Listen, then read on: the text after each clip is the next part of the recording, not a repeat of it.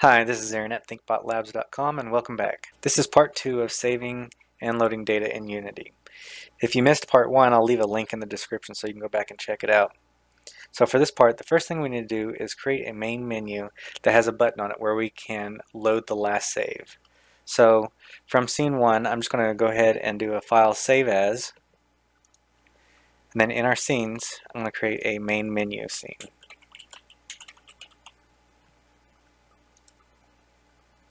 Okay, so we're here in the main menu. So the first thing we need to do, we need to add our main menu to the build. So File, Build Settings. We're going to add the open scene. Go ahead and grab him and move him up to the very top. That way he is in index number 0. Okay. In the main menu, we don't need the background. We don't need the middle ground. Don't need the player. Don't need the foreground. What else do we not need? We don't need a follow target script. On the UI, we do not need. Well, we can go ahead and leave those on there. The game manager, we don't need the game manager script because we're not going to have any switches or exit doors.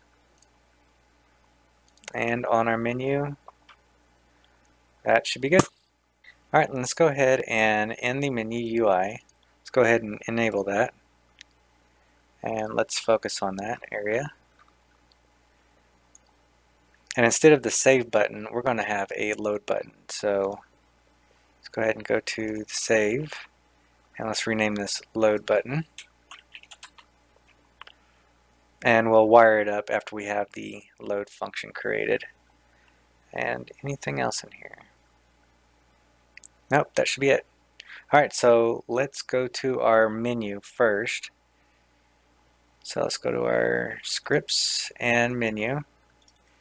I have increased the font on this, the font size. A couple people have said it's kind of hard to view all the text in the video, so let me know if this font size is a little bit better.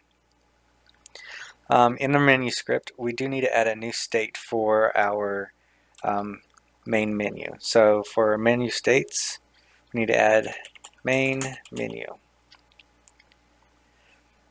And we're doing this because currently on awake, when we have our menu, we're setting our current menu state to playing.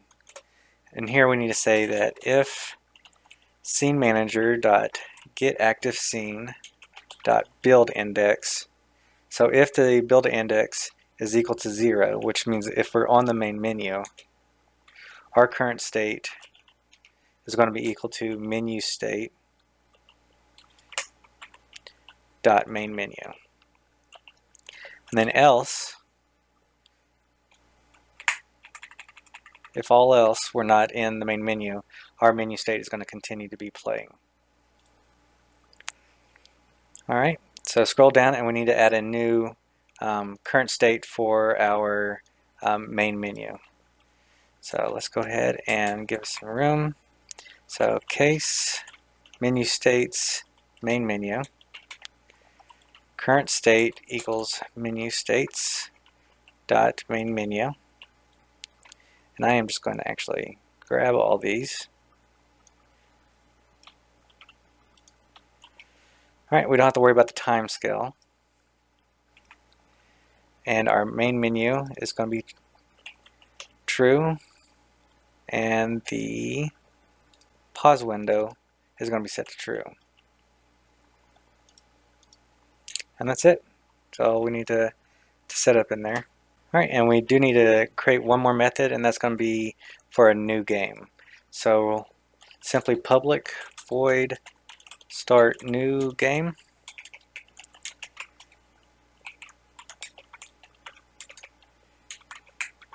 And we'll say that we'll use our scene manager dot load scene, and we're going to load scene by the build index of 1. So this is going to be level 1.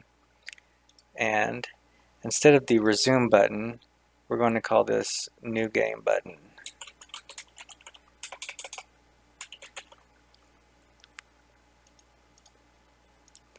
Let's go back in here and we'll just call it new.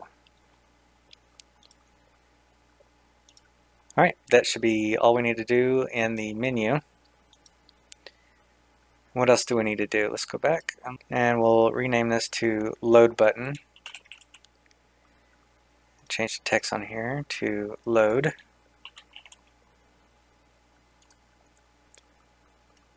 Load. Okay. So this is going to start our new game. So next thing we need to do is we need to hook up the load.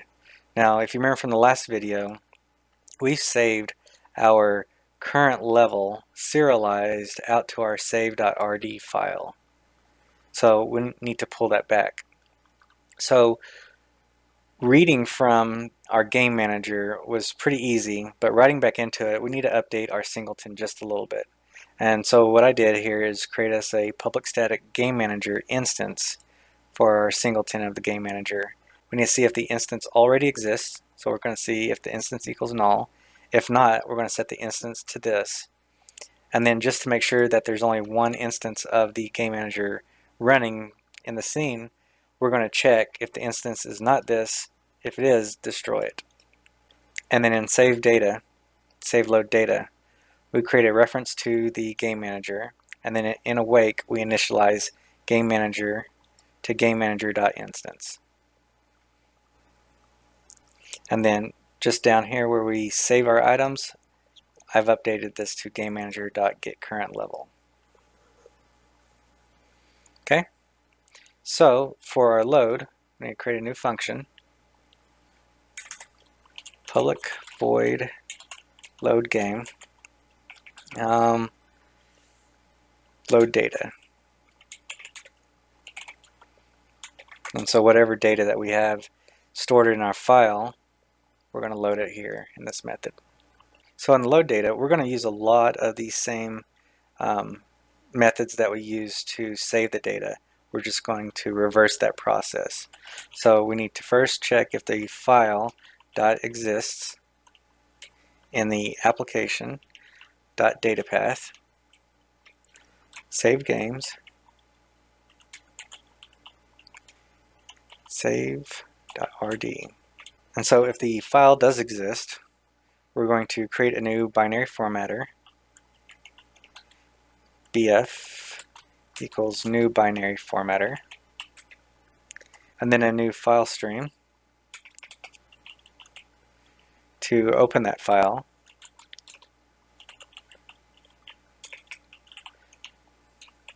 And we're going to open the application.data path plus saved